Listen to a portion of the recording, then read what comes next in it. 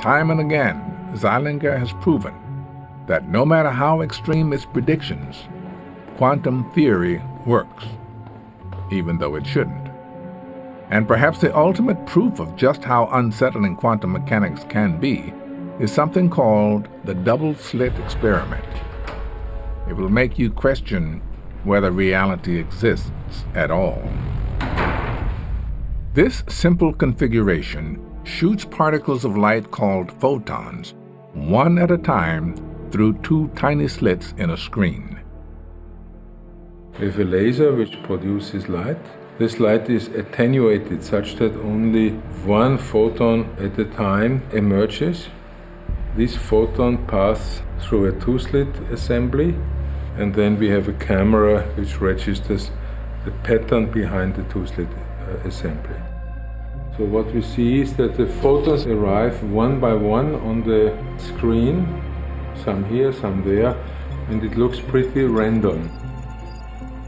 Since the photons travel one by one, some through this slit, some through that slit, you would expect them to leave a pattern of two stripes on the wall.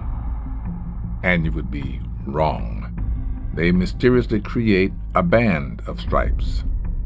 This is what you would expect to see if a constant beam of light shined through the two slits.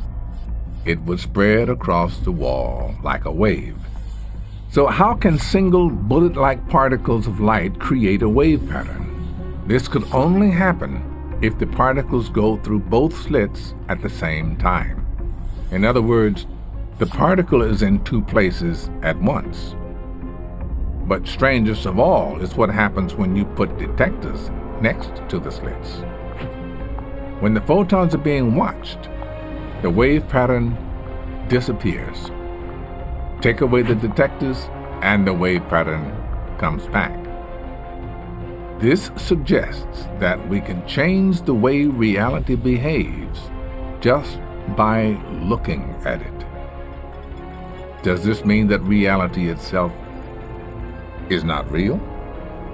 The modern answer is that the path taken by the photon is not an element of reality. We are not allowed to talk about the photon passing through this or this slit.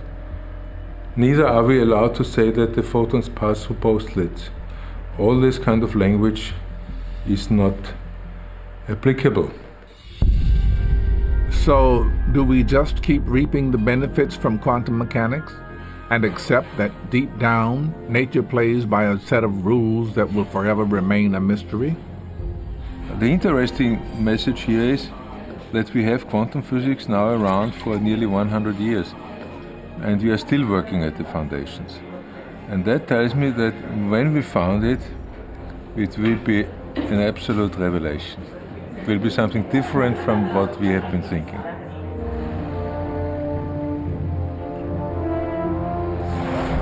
If the quantum theorists are correct, we will never understand the fundamental level of the universe.